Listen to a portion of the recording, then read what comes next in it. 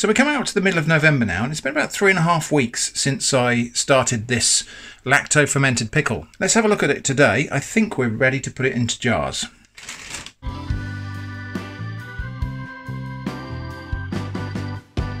So just having a look here, we can see that the vegetables have changed a little bit. They kind of look cooked, which is normal and natural for what's happening in here. So the bacterial processes that are fermenting this are actually almost kind of cooking those vegetables. That's what we wanted. I'm going to take that bag out of the top, which is the airlock, and I'm just going to have a sniff. Oh yeah, so that smells really nice and tangy and fizzy and acidic, which is good. It's looking nice and healthy. There's no mold or anything on the top there. There's no sort of mold or slime or anything like that. I'm going to get in there and try a couple of bits. So I'm going to have a bit of carrot, one of those big slices of carrot. Let's give that a taste. That's good. Wow. Salty, really tangy, slightly spicy because of those chilies we put in there. That's good. Yeah. And it's got that kind of kimchi funk to it. That's a piece of courgette, and you can see that's almost kind of looks like it's cooked. Okay, and I think probably what I'm going to do is try one of those pieces of jalapeno, because these are kind of the star of the show. These are my homegrown chilies. Let's see what those are like. Wow. Nice little bit of fire, but juicy and pickled. So, we're definitely ready to decant this into jars, so I'm going to crack on with that, and then I'm going to serve some of this for my lunch. Now, just looking in the bottom of the bowl, it does look like it did overflow at some point, so that's good, just as well I had that bowl there. And then starting really with the largest jar, I'm just going to pack a bunch of this in there, and then cover it with the brine. And then once this is packed down, this is going to go in the fridge. So, this is a pickle for short-term preservation. So what we've aimed for here is something that's not too salty and fermented quite fast, so it went acidic quite fast, but the notion here is to produce a pickle that's still fairly fresh tasting, but also is for kind of short-term storage, which would be in the fridge. In terms of sterilising the jars, really you've got to find your own comfort level for this. I have washed these very thoroughly with very hot water and then rinsed them with scalding hot water. I haven't baked them in the oven to sterilise them because the whole process is not sterile to start with. The pickle is a living thing and the bacteria in there are producing the acids. It's not like we've worked really hard to keep microorganisms out of here. They're part of the process. Just going to use a funnel to get some of these into the smaller jars. So I might just put smaller pieces in some of these. Now I'm going to top these off with the brine out of the liquid, but I want to get the solid bits in there and pack down first. Actually just going to taste. That's a piece of radish. It's lost its red colour, so some of the rainbow that we pickled has kind of disappeared into the brine. Just slightly crisp, but also got an interesting pungency to it. The aromas coming off here at the moment are pickling acidity, garlic, onion, and that kind of funky fermented aroma that you get with kimchi, which is a bit like the smell of cheese, maybe. This jar's a bit heavier on the peppers just because of randomness, but that's fine. Now it's worth noting that I'm not an expert at doing this lacto-fermenting pickling. This is only the third, maybe fourth time I've done this. So in the comments on the previous video, some people expressed concern about the salt level that I used in here. Yeah, I know. They said I didn't add enough salt. That thing again. Now, there are two competing schools of thought about this, and I wandered into the crossfire between the two of them. On the one hand, people say that you should add more salt because it guarantees safe preservation. On the other hand, people say you should add less salt because it guarantees that the thing will get lively and the bacteria will do the preservation. I used a 2.5% brine solution, which didn't include the weight of the vegetables, and the vegetables do contain a fair bit of water. So some people think that's wrong. Other people say, no, that's fine. The only thing I can recommend really on this is do your own research. Research this thoroughly. and take advice from people who are obviously having success in doing it. So we've used a 2.5% brine solution. That will be more than adequate for pickling these vegetables because they're going in the fridge. If you wanted something that's going to be shelf stable and pickle and stand at room temperature, maybe you'd want to use a bit more salt, but you will end up with quite a salty pickle. This is actually quite salty, even though I only added 2.5% salt to the brine. Like I say, if you're going to do this, do your research and follow the advice of people who can clearly demonstrate success. I think the rest of that I'll probably just put in a plastic container and use it over the next couple of days. So there we go, pickled rainbows. Going to put those in the fridge, and then we're going to do a proper tasting as part of a meal. Okay, to save the need to sterilise any more jars or clean any more jars, the rest of that is just going to go into a plastic storage container. And again, that's going to go in the fridge. And I'm just going to use that first. So this pickling brine contains a lot of lactic acid, which is the preservative in this process as well as the salt. But that lactic acid is the acid that gives cheese its flavour, or one of its flavours. So I'm wondering if we can use some of this brine to make a kind of fake cheese sauce or something. We might have a go at that. Right, let's get some lunch together. I've just got some beautiful curly kale here that I'm going to take the midribs out. I mean, I could probably actually do that with my hands. So just going to tear the midribs out of this kale, because those will be a bit tough. Those can go in the stock box though. And then I'm going to shred this ever so nice and fine.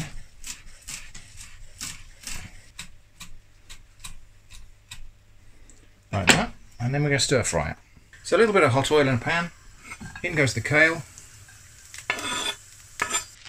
I'm just going to wilt that down, and it will kind of crisp up a little bit where it's frying.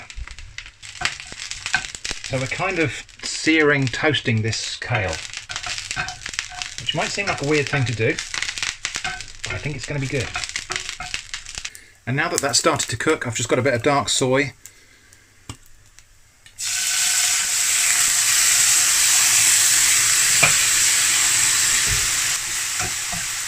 So I'll just set that aside for one moment. Just giving that a little white brown and a rinse. Same pan. Just going to dry off those moisture droplets. A bit more oil. And an egg. These are Burford Browns. Actually, the camera's not showing you how brown this egg is. These are Burford Browns. They've got spectacularly orange yolks.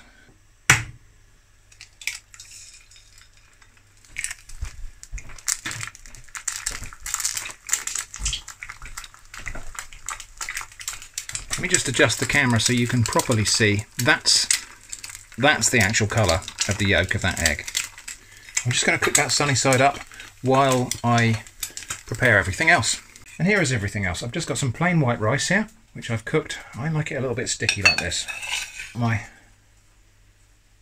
seared kale with soy. I'm going to have a nice generous spoonful of my fermented pickles on the side.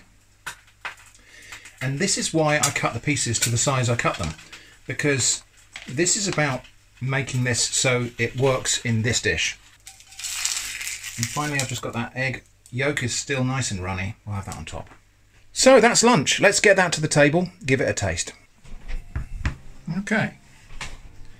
Now, one thing I am curious about, and I don't think I've actually come across it yet, here's a piece of this is the butternut squash. Now, this went in raw. All of the vegetables went in raw. But I wonder what the texture of this is going to be like. That was good. Really odd, but because it's almost like it's cooked, but it's still crisp. So it's got the texture of almost like pear on the peak of ripeness. Really good. Anyway, so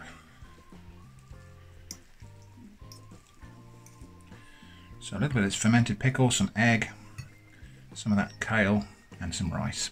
Here we go. Let's give that a try. That's actually a really, really tasty combination. And of course, I didn't invent this combination. This is kind of, I have taken some inspiration from Asian dishes here, obviously. So not claiming to have invented this combination, this is obviously something that will be quite familiar to some people, I'm sure. Yeah, see, pieces like that. So that's a piece of that enormous carrot we had. Pieces like that, fun as they are, are kind of a bit difficult to manhandle with a fork and spoon. Something went on the floor then. The carrot's really nice because it's crisp. In fact, all of the vegetables have done this. They've gone crisp but soft. Some pieces of chili pepper in that lot. Let's try that.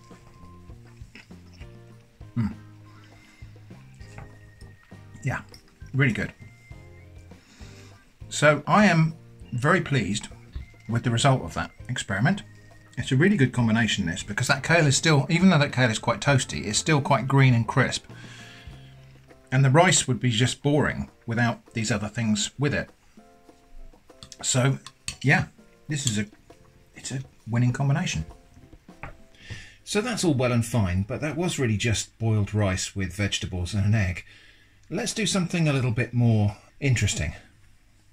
So I'm going to revisit the same recipe. I've got this, which is some Polish cured pork, essentially bacon, smoked cured pork. And I'm going to cut this into sort of 1/2 centimetre slices.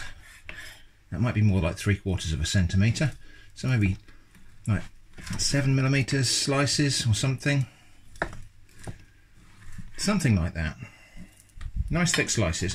Now this is quite fatty, but that's okay because that fat is going to render out, and that's going to be the fat that we use to cook all the other elements of the dish. And then I'm going to cut these into little sticks of about the same thickness. So I'm going for something like that. So the idea of these is that the fat is going to render out of that and leave something behind that's crisp but still not hard like pork scratchings. Okay, I'm just going to spread that out so it's all in contact with the pan, and it will start sizzling any moment. Meanwhile, we'll prepare a few other ingredients. So just a small onion, and I'm going to cut that into just little strips like that. So you can see the fat coming out of this bacon, and it's starting to crisp up a little bit on the surface. I'm just going to go really gentle with this because I want that to gently render out. I don't want to just seal the outside. Right, I feel like that's about halfway there now, so we're going to put the onions in.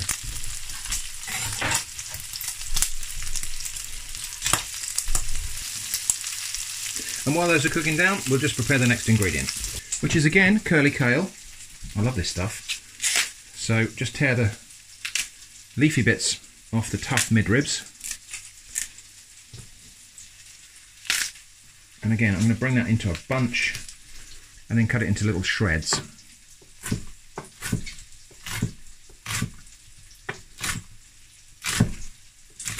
That's not going to go in until a little bit later when the bacon is nearly done. Now also for this I've got some rice that I cooked yesterday and chilled down straight away. Rice is one of those things where people say you shouldn't reheat it, and there's a bit of truth to that. If you cook rice and then leave it out at room temperature for a long time, it can foster the growth of Bacillus cereus, which is a significant food poisoning pathogen. And so some people get sick from eating rice that's been reheated, but the cause was not the reheating, it was the fact that the rice was improperly stored before it was reheated. I haven't done that here. I cooked this rice, I chilled it down really fast and put it in the fridge, so it's not had a chance for that bacterial growth to happen. So reheated rice in that context, perfectly safe to use. Meanwhile, you see how this bacon has taken some colour now, and it's caramelised on the outside but not every side. So I'm just going to keep on moving it around so each side of the bacon pieces gets a chance to crisp up, or as near as possible. Quite a lot of fat going on in here, so what I'm going to do now is I may use all of this fat because it is just food, but I think I'm going to skim some of it off because it may prove useful later. So I just moved everything to the side of the pan, and you can see I've managed to create a kind of puddle of fat over that side. And so this fat, I will just reserve some of this because we might use that in a later part of this cooking. I don't think we need it all right now. So I've just got about a tablespoon of that fat reserved here in a separate pot. Onions have caramelised a little bit. Bacon, I would say, is about as crisp as I want it to be. bearing in mind it's going to cook a little bit further when we put the rest of the ingredients in. So now, the kale.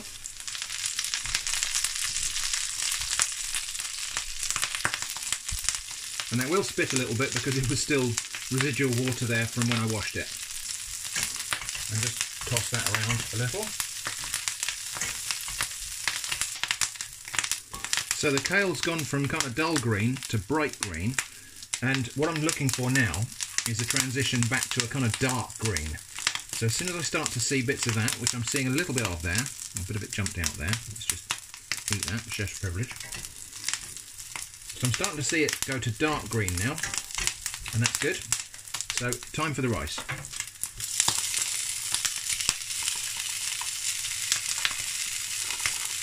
I reckon about that much rice, so about half of my cooked rice. I'll turn that down a bit. It's now starting to crisp up a little bit. Going to make a little hole in the middle here. Turn down the heat a bit, and that fat from the bacon earlier goes back in. And now a couple of eggs into there. And I'm not going to stir these into the rice, but I am going to just kind of loosely break them up a little bit. The idea is I'm going to cook a kind of scrambled eggs in the middle here and then stir that through the rice. Now you could stir it into the rice, you could stir it through and you'd get egg coated rice, but I want kind of little chunks of omelette almost in this fried rice. That's looking good. Okay, that's good. So I'm going to break that up and now stir it through. And then of course the... Oh, Eva, come on. Eva! Eva! And then of course the ingredient that we actually came here for, which is my pickles. And a little bit of the juice, but not too much. So just going to throw in these pickled vegetables. I might as well use the rest of this.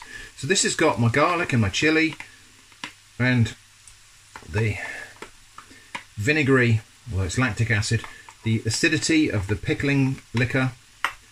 So there's a lot of seasoning already in here, including of course salt. So there we go. And I think we'll just have a little bit of that pickle juice as well.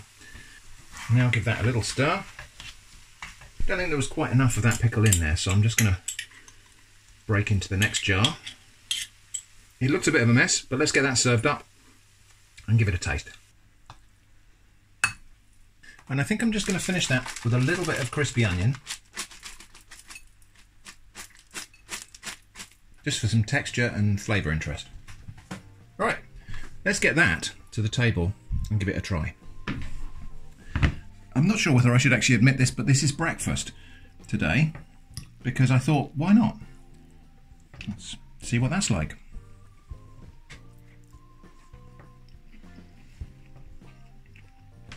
Oh, that's really nice. So those bits of bacon which were initially quite fatty have rendered down. And they're now meaty and ever so slightly crisp. And the fat from that bacon has coated everything here. And the acidity of these pickles cuts through that fat, making it just really nice to eat. So there we go, that's a kind of egg fried rice style thing, made with my rainbow pickles. So the way these flavours are balanced, if I may say so myself, is really superb. The kale gives it a kind of fresh edge. The bacon is sort of mellow and smoky and comforting. The acidity of the pickle cuts right through the fattiness of the bacon, and that little tang of spice and acidity from the pickle just seasons the whole dish. Yeah, I'm really happy with that. So I hope that was interesting. Thanks for watching, and I hope to see you again soon.